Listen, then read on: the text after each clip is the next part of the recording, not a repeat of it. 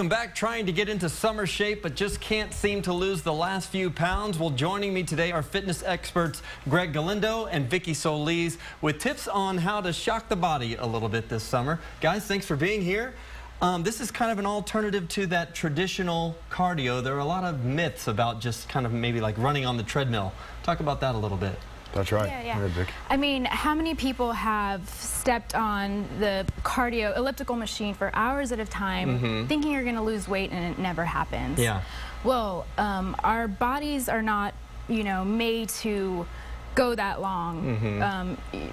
We go into survival mode. Yeah, they just kind of adapt. And to any challenge that is imposed on our bodies, we adapt to it. So you don't end up seeing any kind of results. Yeah. Now the solution is to use weights. Go to the weight room, do some compound exercises, and you'll be able to see some pretty good, body changing results with that. Now I know, women, I guess, would be stereotyping, but are typically scared of the weights. They're afraid they're going to get too big. Yeah. But there's a myth with that as well. Yeah, women do not have as much testosterone as men, and testosterone needs to be present in order to build a lot of muscle.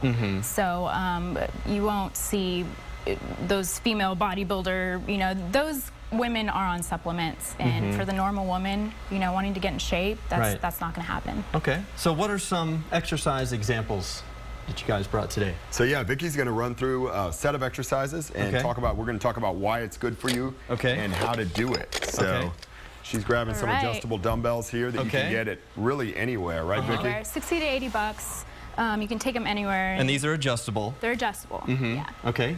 So first exercise we're going to do is the lunge with a rotation. Okay. Okay, so I'm just going to use one dumbbell for this one. Okay. So grab the dumbbell in the center, step forward, make sure that your knee stays over your ankle. Okay. Arms are out here, you're going to twist to the left. That looks like a balancing exercise. Yep. Yeah. And she's using a lot of muscle groups here. She's using her core to rotate the torso.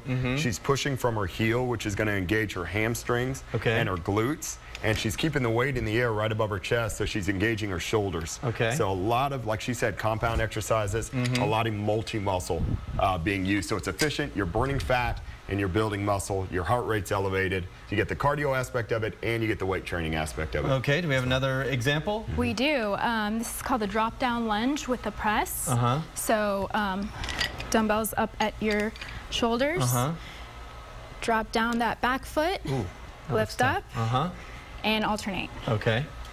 So again, engaging the shoulders, using the legs, engaging the core, making sure the abs are tight. And then as she comes up, she's pressing. So compound exercise, a lot of muscle groups working together. Okay, we are a little bit short on time, but just kind of that last message that you want to deliver to people that maybe are looking to get into beach form this summer. Yeah, just do some circuits with these compound exercises that we did. Get off the treadmill, it's not going to work.